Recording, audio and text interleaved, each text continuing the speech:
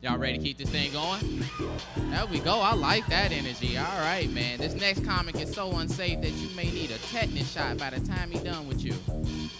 Ladies and gentlemen, give it up for Rusty Fishhook, everybody. Give it up for him.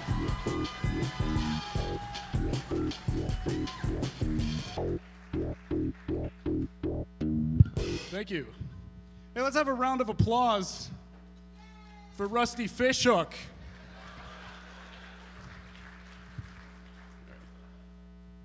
I just flew in from LA, and boy, is that place a shithole. I know what you're thinking, and yes, these are Bugle Boy jeans that I'm wearing. This is a nice crowd. You look like you're in the mood to laugh, ma'am. No? All right.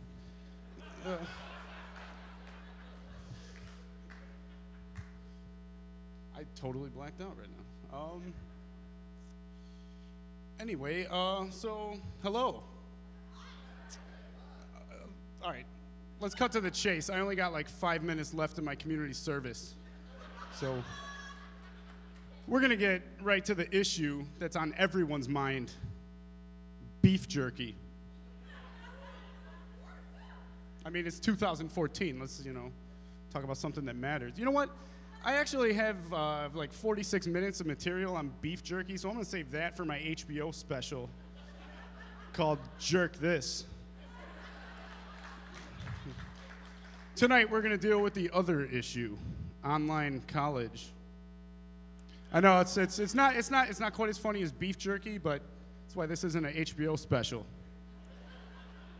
But online colleges are sweeping the nation faster than that virus did in that one Dustin Hoffman movie about that outbreak. What was that called? Rain Man? I was attending an online college for a while, till like noon. Then I said, to hell with this. But I didn't drop out. I clicked out. Online college. Our campus is your living room. You know what? Screw that and screw you. I don't want a campus in my living room. You want a campus in your living room? I didn't think so. And now they have online high schools. That has to reduce the number of class clowns at a given time. No one wants to be known as the virtual class clown. The teacher gets mad, what are they gonna send you down to the principal's chat room? Ooh. Maybe they'll make you copy and paste I won't be a douche lord or something on the virtual chalkboard. And what is the penalty for hacking into someone's lunch money account? Don't laugh. There's still bullying going on. All joking aside, very serious matter. Cyberbullying happened to my cousin. Why do you think I'm up here doing community service? But, I wish we had cyberbullying when I was growing up. I used to get the shit kicked out of me. Say what you want on the internet. I used to get the physical shit beaten out of me. Wordplay was the foreplay to the ass whoopings that I took.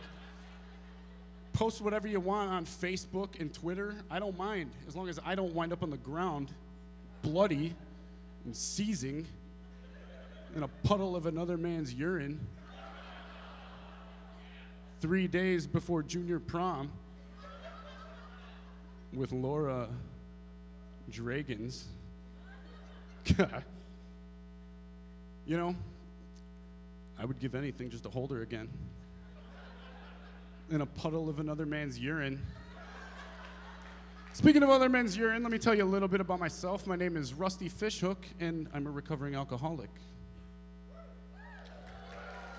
Recovering from being blackout drunk last night. See, the way I see it, if you could drink yourself to the point of forgetting everything, then it didn't really happen, did it? This line of reasoning does not hold up in court. Trust me. That's not my intention to make light of alcoholism in any way, nor do I wish to glamorize alcohol. Truth is, I hate booze. It makes me puke. Daily. Plus, it makes me shake uncontrollably. That's not fair. I shouldn't blame the shaking on the alcohol. Happens most on days when I don't drink anything. But I will say this. Drunk people do give good advice, myself especially. I found myself giving moral advice to a priest once. I was only 12. I told him he probably shouldn't be giving wine to little boys. And I think he took good notes because the next time he gave me whiskey. All right, I got 10 seconds. I would like to wish a happy birthday to my godmother, Cindy Schultz. She was taken April 3rd. Today she'd be turning 51.